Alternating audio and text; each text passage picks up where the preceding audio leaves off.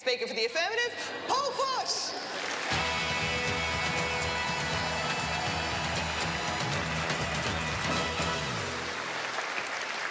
Greetings. So, an allegation has been made by the panel. An allegation that words are strong and actions weak. But as we will discover, the truth is rather more complicated. Let us prepare to solve the mystery.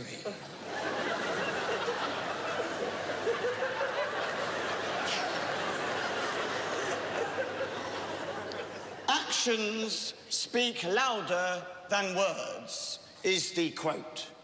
Probably. But what does that mean? I think we know. I mean, you, for example, sir, supposing you were to say to your girlfriend, I'm going to waterproof your goose. Fine words.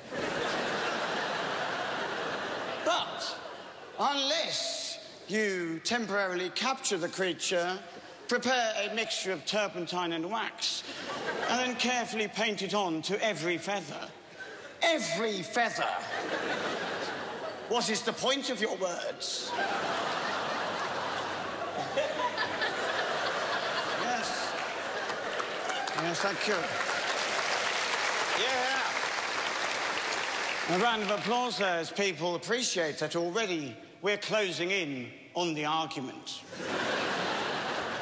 I shall now prove that what I say is correct using mathematical formulae. They say that words are more powerful than actions. So let's write down their hypothesis. Words are greater than actions, is what they say. Now, we know by the basic principles of algebra that we can just swap the letters here and still keep the same value. So,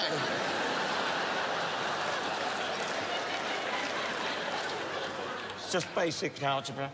So, actions. So carry. Hang on. So, swap that. Carry the S there. So sword is more powerful than actions. But there's another quote, isn't there? And it's made up by Shakespeare in support of them. He said, the pen is mightier than the sword. Pen greater than sword. But is that really true? Let's just analyse that. What does that mean? Let's write it out in full. Pen is... Everyone's going to think they're watching the ABC. Greater than sword. Of course, we can move those letters together without affecting it.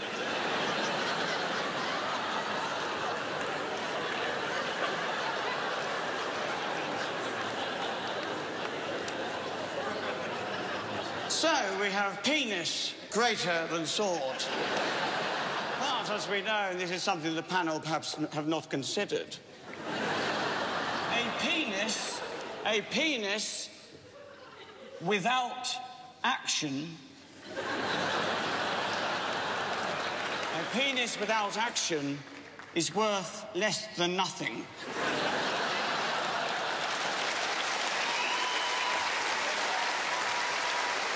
Thank you very much. Now, of course, this means that action must be greater than penis. Obviously, if this penis minus action is less than 0, if it's negative action, just basic mathematics.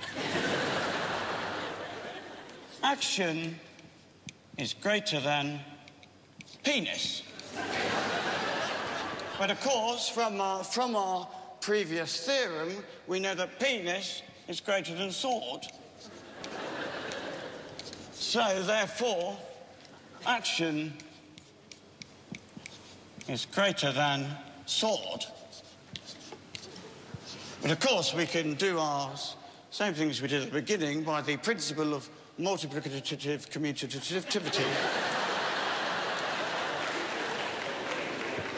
We can move the S back to its original position without affecting the value.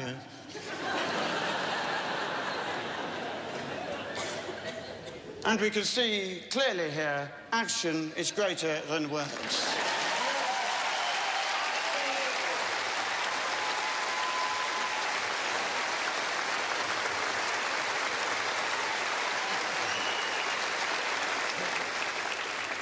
Somewhere along the line, we've lost the penis, but...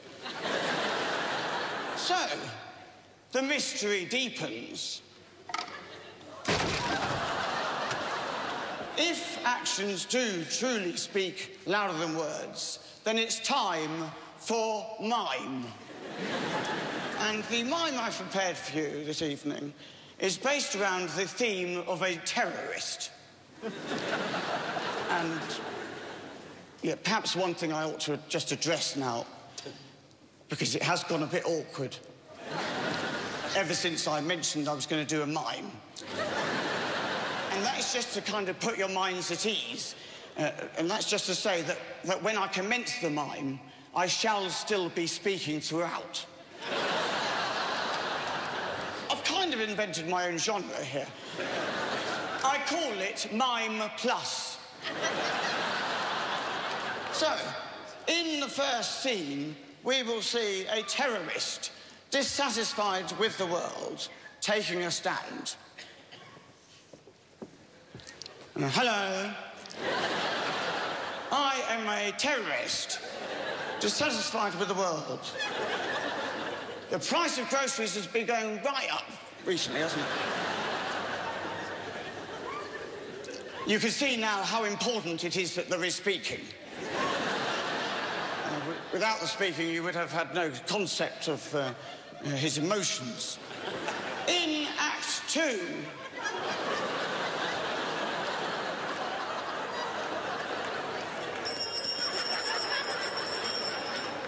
it's just going to the final act now.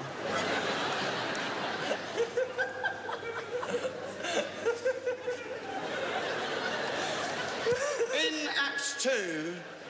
the terrorist returns to prove that actions really do speak louder than words. I ain't happy with the world. And shortly after some minor tweaking, I'll be ready to end it all.